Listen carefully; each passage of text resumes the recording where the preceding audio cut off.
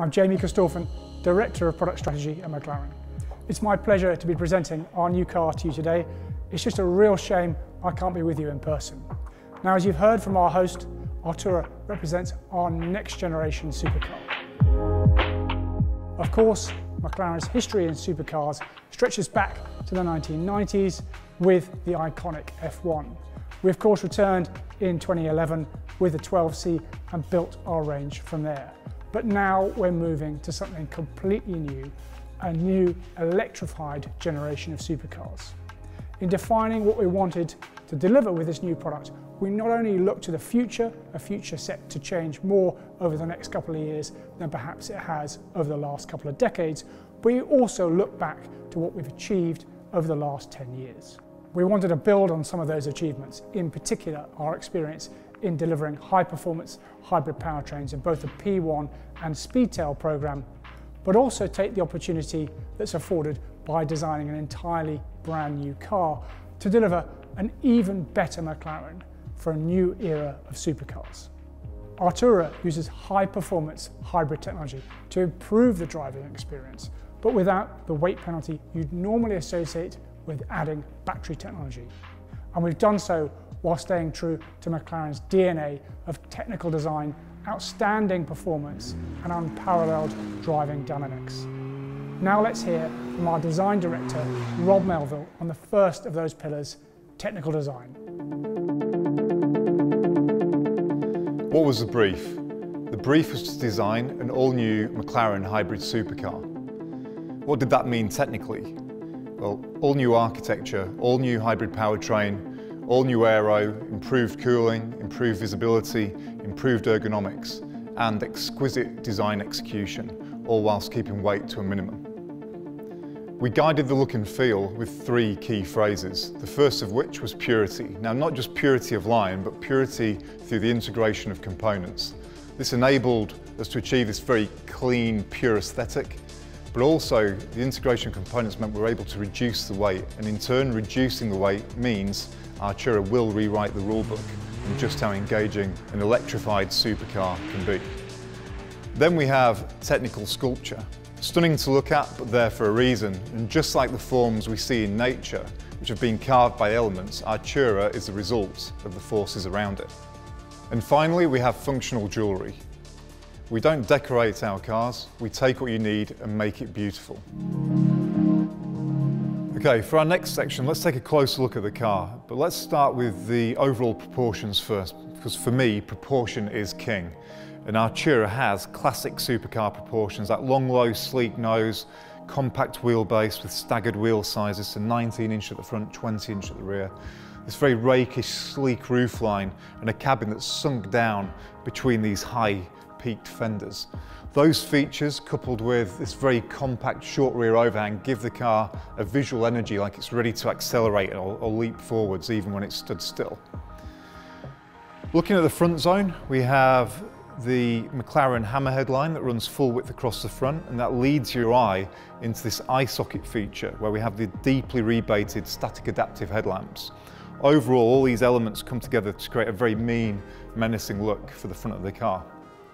Now, looking at the body side, the mission here is to guide and direct all of the high energy air, the free-flowing air over this front shoulder into the mid-mounted radiators. We do that using a combination of elements, the first of which is the technical sculpture of the door, where we have these shear and fluid surfaces combined to create channels for the air to flow down where we need it to. The second feature, we have the front fender vents, where we're able to direct and guide some of the turbulent air that builds up inside the front wheel well into the path of other turbulent air coming down the body side. That means that overall design not only looks fantastic, but functions incredibly well. Next, we have the roof, and this is a one-piece, full-width aluminium roof. This allows us to continue this very pure, clean, fresh, modern aesthetic to the car. We then have the layered roof panels. This feature is all about guiding and directing the air down from the side of the car across the engine bay, helping to extract hot air from that zone and also increasing downforce across the rear. And then moving around to the rear, we have the full width laser cut mesh designed to optimize the cooling across the rear zone. Set into that, we have these ultra slim almond shaped LED light blades, very characterful and ultra high tech.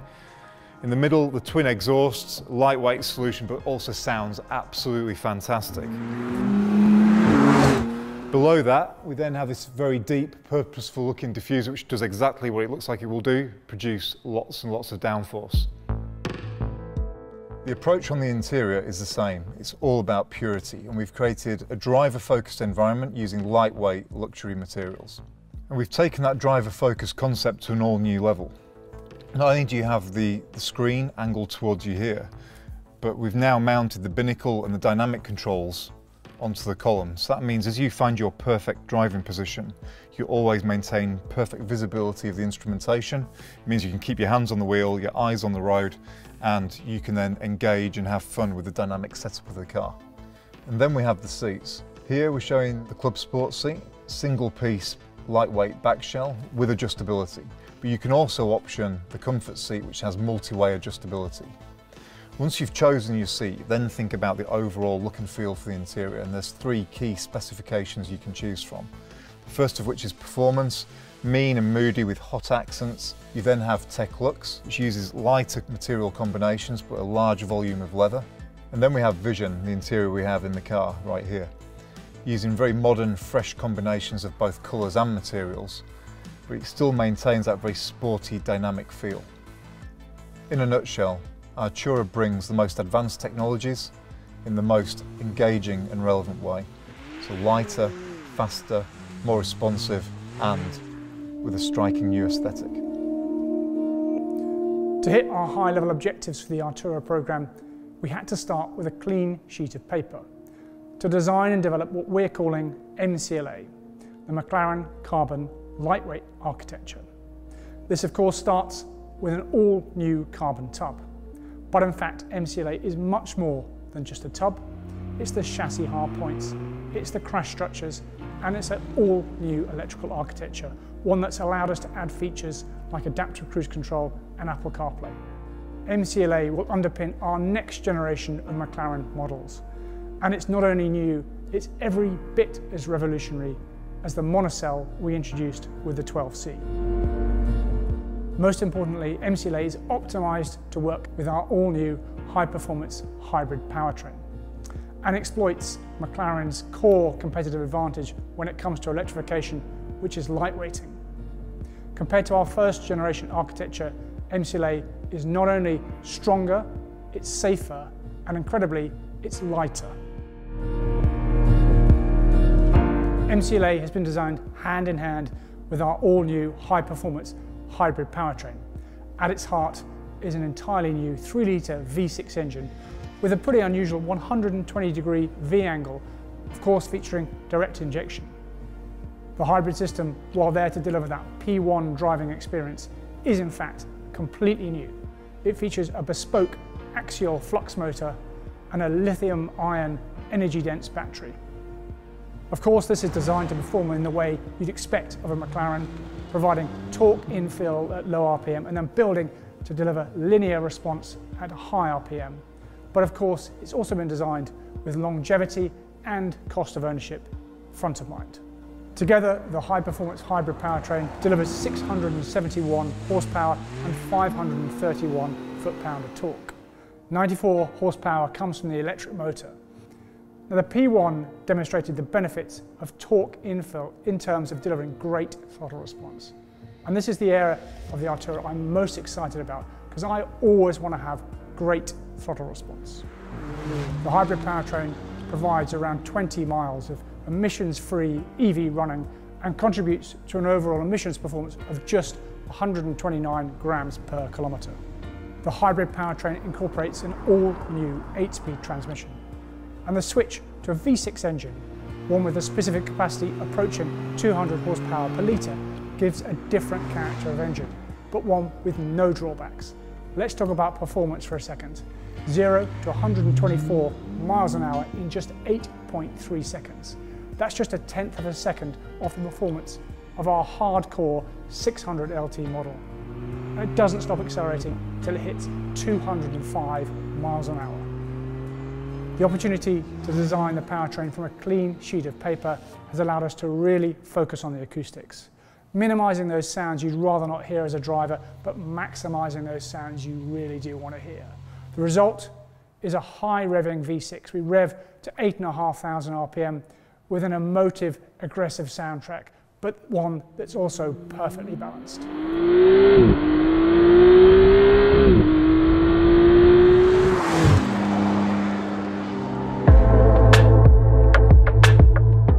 From the ground up, Artura is designed to deliver the best possible handling and feedback, and incorporates the latest technology to improve the driving experience. I mentioned earlier that our mission with Artura was to add the benefits of a high-performance hybrid powertrain, but without the weight penalty you'd normally expect with this type of technology.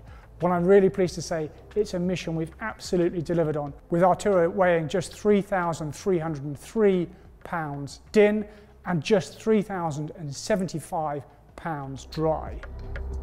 We've retained our hydraulic steering system for the best possible feedback. This is matched with an all-new stiff suspension system that really maximises control of the contact patch, and this is paired with our proactive damping control to provide absolute fantastic body control, but without compromising ride comfort.